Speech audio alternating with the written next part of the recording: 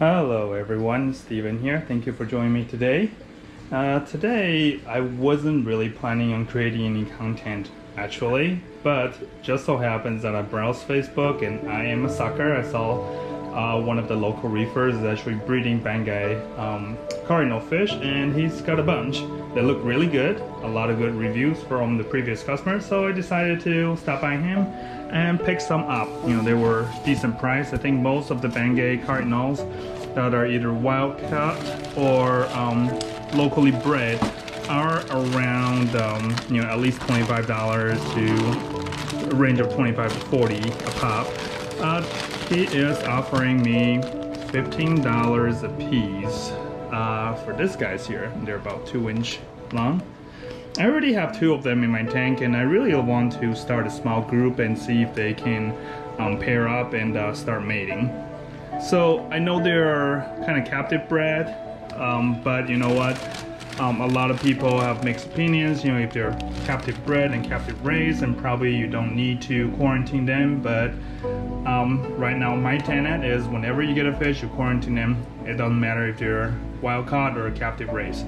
So let's talk about the quarantine tank a little bit. You know, I previously had this tank set up, and it was on for maybe about a couple months until all my fish went into the display tank. So then I drained it. It was dry for the most part for the last couple weeks or so, and now that we got more fish, so I added more water and restarted again. So quarantine tank, it doesn't actually need to be very big. This one is a little bit overkill. It is actually a 75-gallon tank, but I've only added 25 gallons of water, so it's 1/3 of the way full. And what I have in there is a couple of homemade kind of shelter thingy for fish to hide in. There's a piece of filtration tile, and then heater, and then there is a filter without the carbon for just kind of water movement and clean up the gunk. So that's it, nothing fancy. As a matter of fact, you probably don't want to put too much sand or rock in there anyways, because they actually absorb copper. This is what I learned, is that the more rock and sand in there you have, the more copper you need to dose in order for the copper to actually stay in the water column. So let's see, I'm actually not even going to float them because it feels like the water temperature is pretty good. So let me grab a scissors and I'll open up this bag. I'll be right back. Alright, I've got the bag open now, and there's a hole there, so a little better view of the fish. You know, I normally do drip acclimation for any kind of invert corals, but I don't really bother to do that with fish. Believe it or not, fish are actually, for the most part, pretty okay with changes in salinity, as long as it's like a huge swing, and also a tiny bit of temperature, because you know they do have the body organs to regulate all that. So I am going to pour this into the bucket here. As you all know, my policy is never allow other people's water touch my water. Okay, so I've got the water drained into the bucket. Right now is a good opportunity to kind of inspect the fish, just make sure there isn't anything weird, odd, parasite, anything that they can carry. Looks good, so let me go ahead and release them into the quarantine tank that I've set up.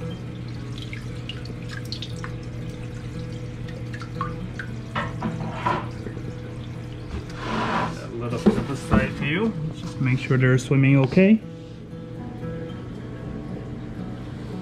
Yeah, it looks like they're doing just fine. You probably don't want your water flow to be too strong in quarantine tanks, because a lot of fish, when they first arrive, you know, depends on the I should say, it doesn't matter if you get them from a local aquarium or if they're shipped to you. A lot of them are probably pretty weak. You know, they haven't eaten for a while, and also they're kind of scared, just trying to get used to the new environment. So try to just reduce your water flow to the minimum, just whatever is necessary to create that oxygenation in the water, and make sure that the salinity, the temperature are in good level.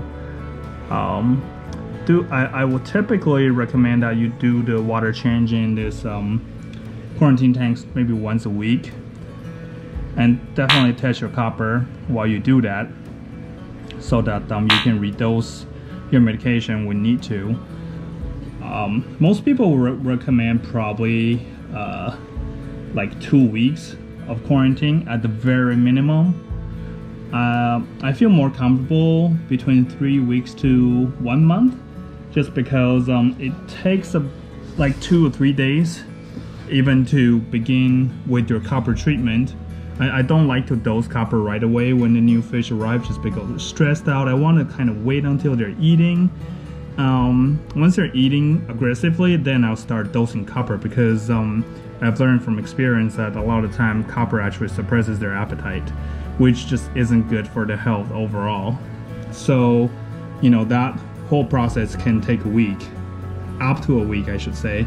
And once you start dosing, then, you know, the life cycle for the trophont, the quote-unquote egg, takes about 2 to 3 weeks, and that's where the medications are gonna break that life cycle while they get out of your fish's body and trying to find shelter and the substrate, and that's when usually the medication will kill them. So it takes a little bit of time until that happens. The whole point of quarantine is that your fish will get rid of whatever it is already in their body. The medication doesn't get into the fish's body and treat them per se. It actually treats the water and also the substrate that is around the fish and kill the parasites externally, not internally in fish. So that's how the quarantine works. And that is also the reason why every time you have new fish added to your tank, you pretty much reset the clock in your quarantine, because as soon as you add new fish in the tank, it means that there's a chance that that fish is going to introduce new parasite / virus / bacteria, you know, whatever you name it, into the water, and then you have to reset the clock and start over again. So in general, you don't want to stack your quarantine. You want to just finish one batch of fish, finish that quarantine, get them in the display tank. I would recommend you just let the quarantine tank sit a while empty, just to kill whatever is, you know, residual is left in there. But, you know, at that point, it's okay to add new fish in there if you want to. You just don't want to mix a new batch in while the old batch is already in the tail end, and thinking that the old batch will be fine by then. It's not really. That doesn't really work that way. So I just want to kind of do a quick introduction and to these new guys. Hopefully in about 3 weeks to a month, they will be in my display tank, along with the 2 others that I have in there already. And that's it for today's video. I hope you guys enjoyed and find it informative. If you want to see more contents about reef, corals, you know, general knowledge, please support me by liking, commenting, and subscribing to my channel. I look forward to hear your feedback as well. Thank you. Talk to you later.